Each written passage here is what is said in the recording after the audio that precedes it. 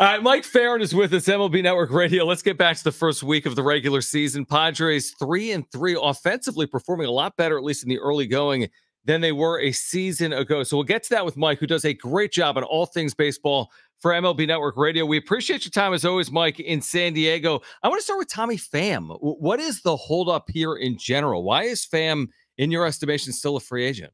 So he hasn't gotten a contract that he feels is worth signing. I think there's, listen, as much as guys like playing, I think there are players that want to be shown the respect that they deserve for what their careers have been. And I think, Tommy Pham was coming off a really strong season overall and probably looking at making less money than he did a year ago. And he wouldn't be the first guy to back away from offers because he wasn't getting what he was worth. And so I'm sure that that's probably the case. I mean, I can't see, Sam's bounce back last year for $8 million was pretty much a steal, right? For the production that both the Mets and the Diamondbacks got for him. I think it's, as much as anything, it comes down to money. And, if you're in a financial position where you don't have to take a job and you can be like, hey, listen, I'm ready to go when you want to meet my terms,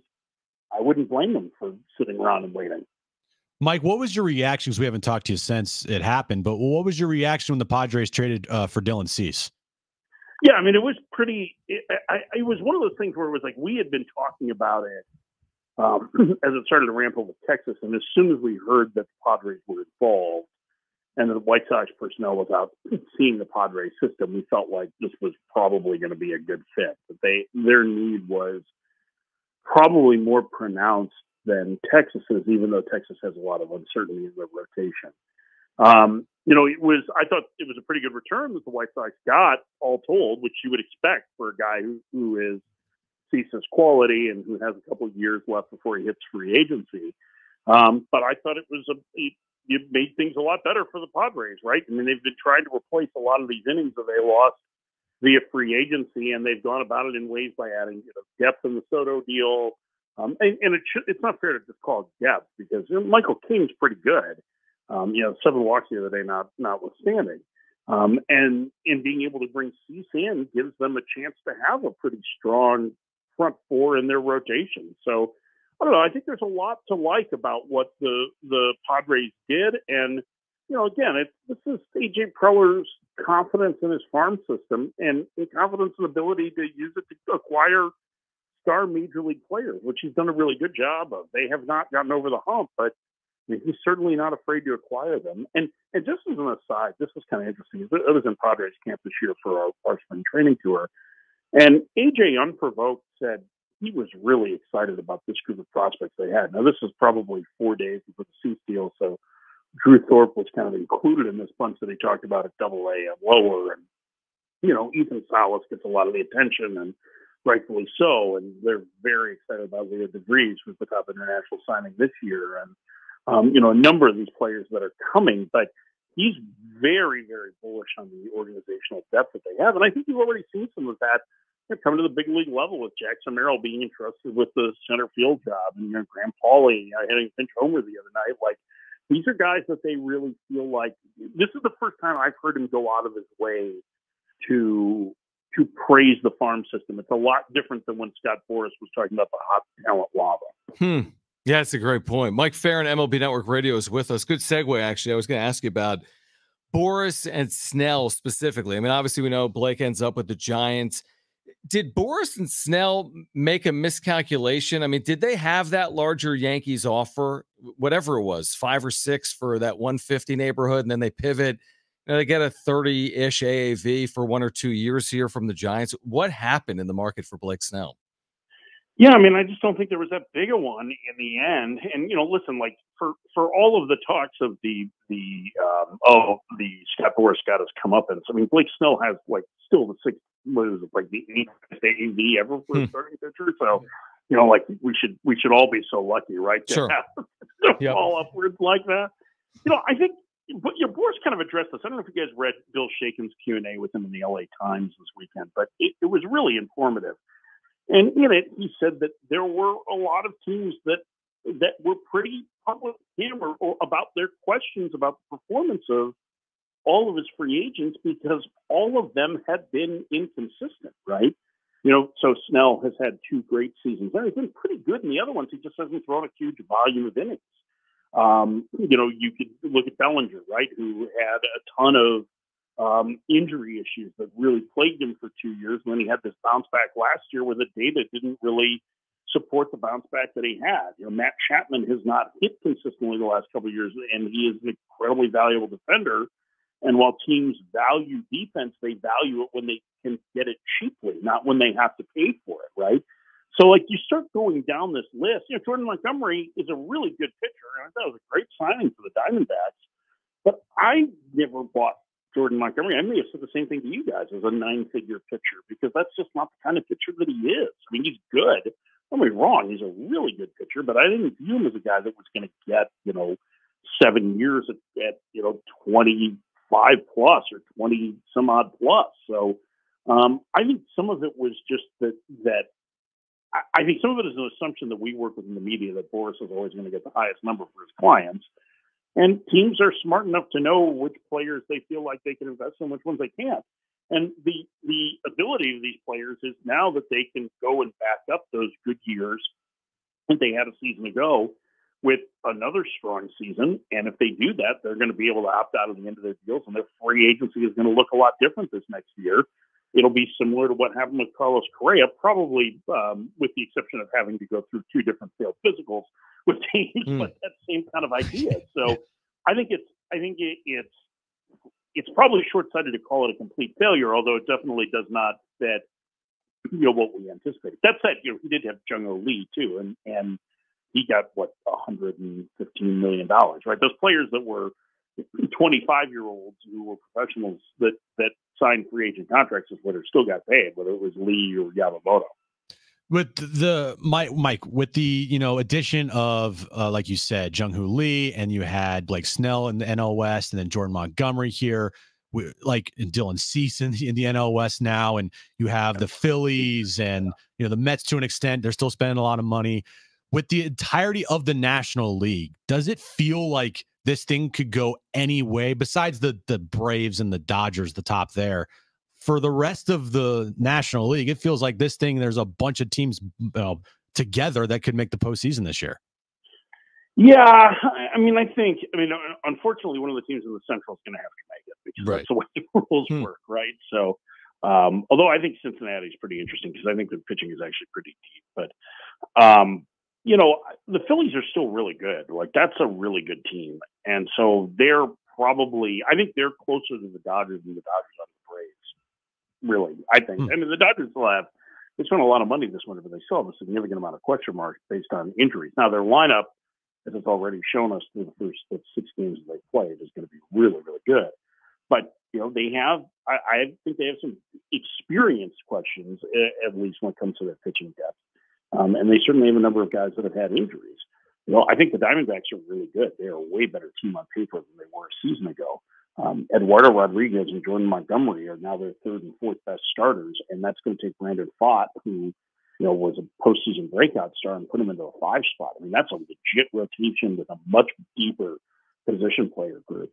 So those are kind of the 4 teams that you start with, and then it's like the Padres, the Giants, the Mets. Maybe if it's like the Cubs and Reds potentially, or Cubs, Reds, and Brewers at the top of that division, yeah, it starts to get a little closer there. But I actually think that there's a little bit more separation there with a few of those teams. Those 4 that I mentioned, the Braves, the Dodgers, the Phillies, and the Diamondbacks, I would be very surprised if all 4 of them did not make the playoffs. And one of those teams missed the postseason would be a shocker to me.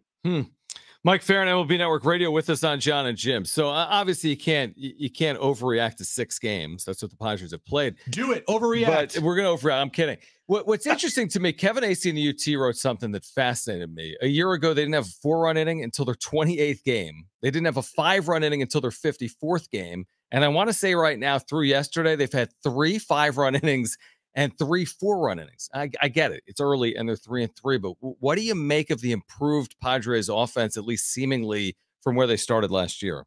I will quote the great baseball philosopher John Sterling, the voice of the Yankees, who would tell you, well, Susan, you just can't predict baseball. So true. I think that's probably the biggest thing. Sound like Manny Machado. It's baseball, it's right? Baseball. It's baseball. I mean, it's just like that Padres team should have been way better last year, right? Like based on the number of they outscored their opponents by like 100 runs, and even though the offense wasn't as good as it probably could have been, they still led the league in ERA, right? They were a good team that just, for whatever reason, couldn't win close games. Whether that was the disconnect between the manager and the general manager was bad, or it was just baseball happening. I would have been surprised if he hadn't run that whole group back and performed better. So I don't know that I want to put too much stock on the first 6 games of the season. And they still have really good players. They've got Fernando Tatis Jr. on opening day. They didn't have him until about the 28th game of the season last year, right? So, that's a big boost, right? They should have a healthier Xander Bogaerts than what they had through most of last season. Manny Machado, from talking to Manny in spring training, feels a lot better than he did at any point last year when he was dealing with the elbow issue. That had plagued him since 2020. Think about that. That guy was dealing with like significant tennis elbow that was significant enough that it required surgery, and he still played every day for 3 years. Like, nobody should ever question Manny's toughness, ever. That dude posts, right? Like, so I just think that you're probably going to get better performances out of those guys. I don't know that they're quite as deep. I think Jake Cronenworth could certainly bounce back. I think you have a better version now of Ha-Seong Kim than you knew what you had going into last season. Luis Campusano is going to be pretty good offensively. So, like, could they be a better offense than a year ago? Yeah, they could. But I don't think their personnel is necessarily better overall. And it's 6 games. Like, there's just not a whole lot we can glean from 6 games. Like, just remember, the Diamondbacks won 84 games. They lost the last 4 of the regular season. They were outscored by almost 20 runs on the season, and they went to the World Series by, in part, winning the first 5 games they played in the postseason. So, like, it's just one of those things that happens. So I'm not going to draw any conclusions based on what we've seen all week. All right, so I heard World Series. No. Sweep. So based on that, Mike. Sweep in the World Series. Yeah, that's what we got. Mike, we always appreciate it. We're excited for the season to be back. We hope to do it again soon. Thanks for taking some time for San Diego. Thanks, Mike. Yeah, guys, I know we've been trying to connect for the last couple of weeks. I'm sorry my schedule's been crazy. No, this is terrific. I love coming out with you. We enjoy it. Thank you. Mike Ferrin, MLB Network Radio, who is so good. I mean, he knows everything about every team, which is hard to do in a sport like Major League Baseball. I didn't even when I asked him about the bunch of teams in the National League. Who'd you not mention? No, I didn't. I mentioned everybody. Okay, but it was interesting to hear him say. I didn't even like the Diamondbacks, the Phillies, the Dodgers, Braves. Like, he says they're separating. They're separated from the rest. And I'm like, and he'd be shocked if those 4 teams, all of them, didn't make the postseason. So then it puts 2 spots for everyone else in the National League, which would be 11 teams: Giants, Padres, Cubs, Cardinals.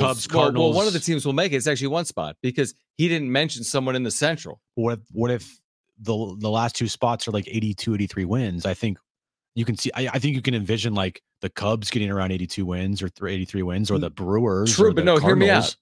If he's got Braves, Phillies in the East, Diamondbacks, Dodgers in the West. That's 4 of 6, right? But it's really 5 of 6 but someone's winning the Central, and there's only 1 spot because the Phillies and the Diamondbacks would 2 be of those wild cards are taken up, teams. And someone has to win the Central. To his point, which leaves 1 spot for San Diego, San Francisco, someone else in the Central, someone else in the East. Yeah, the Reds maybe. Yeah, right. If they don't win Mets, the NL Central, maybe even though the Mets are. It's interesting when you're already in meltdown mode after 3 games of the season. But when you put it that way, and again, funnier things have happened. I bet Mike would have told us, not to put words in his mouth. I bet he would have said, heading into last year, if we asked him April 1st last year, he would have told us he'd be shocked if the Padres didn't make the postseason. He would have replaced the Padres with the Diamondbacks. Like he probably would have said Braves, Dodgers, Padres. See, he's Phillies. hot. Listen, I'm all for the positivity off a team that went to the World Series like Arizona that's added. Yeah. But the projection sites, which aren't always right, just like human beings,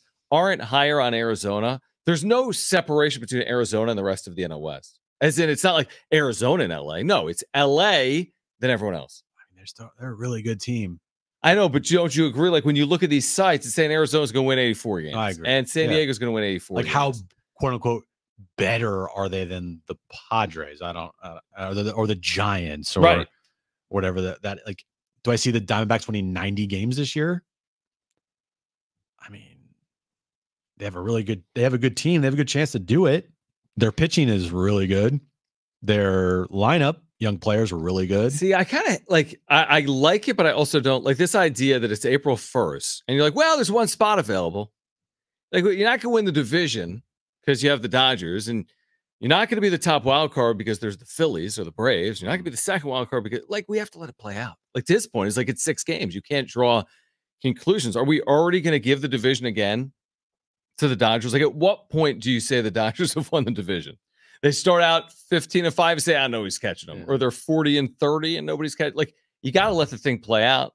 Like, what do you make of the Pittsburgh Pirates? Who are like 3-0 or something? Who are 5-0? 5-0. Nothing. Just like, what do I make of the A's 9-game winning streak last year? Nothing. I mean, the seasons are long for a reason, is what I make of it. So we'll see. And that's why, to his point, I agree with him. It's like, I'm not going to make anything of 6 Padres games. Yeah. Nor have we really. This is the part of the season where you only worry about yourself. Exactly. You only worry about yourself. You don't even. I bet you ask anybody in that clubhouse after the first month of the year, they'll have no idea what any other team's doing. Probably. Other than maybe Jackson Merrill, who continuously wants to talk about like the Dodgers and everybody's like, you guys are talking about the Dodgers too much and no one's talking about us, and I'm keeping receipts. It's like, okay, how about just worry about just worry about ourselves. Relax. Guys. Yeah. Who cares right now? Just get on base, have good at Calm bats. down, Rock. Yeah, calm down a little bit. It's okay.